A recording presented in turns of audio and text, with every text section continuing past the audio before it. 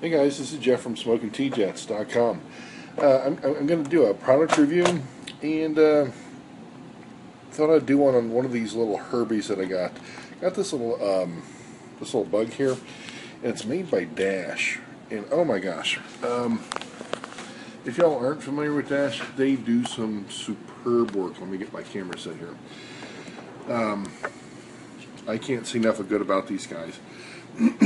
As you're seeing, look at the shine of this thing.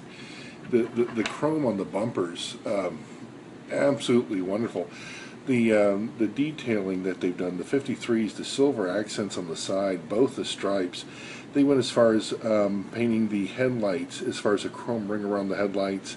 You got the running lights that are working there. It just really nice. Again, a 53 on the back, both the taillights, chrome bumper in the back, and again, just look at the reflection of the light shining off this piece. Very nice product.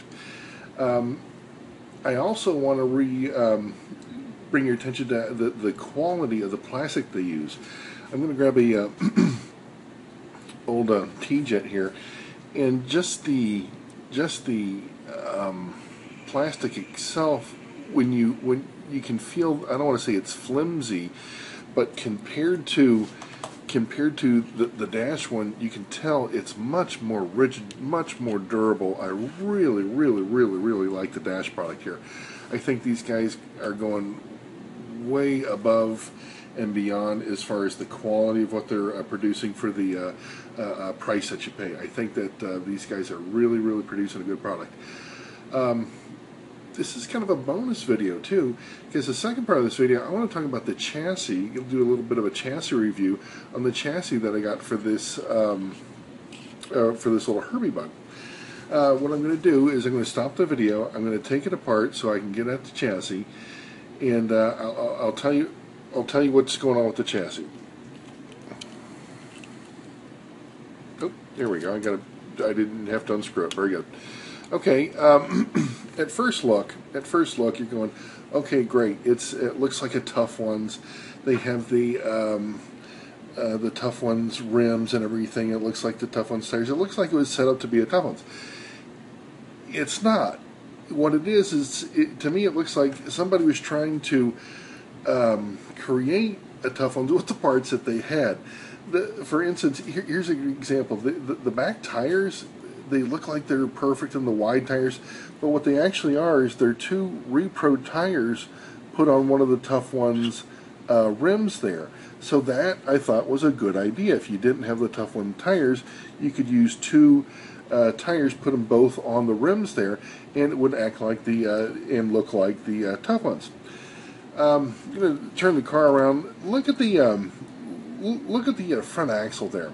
What's interesting about that is it's not a T-Jet axle by any means, and it's a little bit longer than a normal axle would be, but you'll notice that the rims aren't the Tough One rims. And what they've done for spacers is in here and in here they put the two springs on the axle to keep the tires away.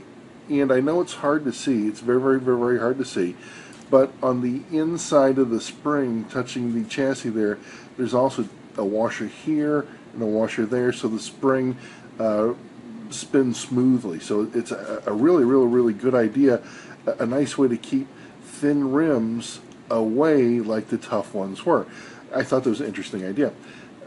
They also went as far as they soldered the engine gear and the drive gear. They didn't want any slippage.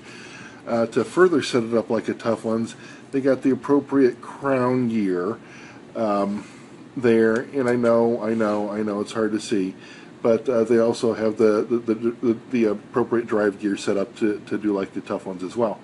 So again, if you don't have all the parts to make a Tough Ones chassis like you might want to, what was interesting is whoever did this found a way to make it work, and I was just impressed with it.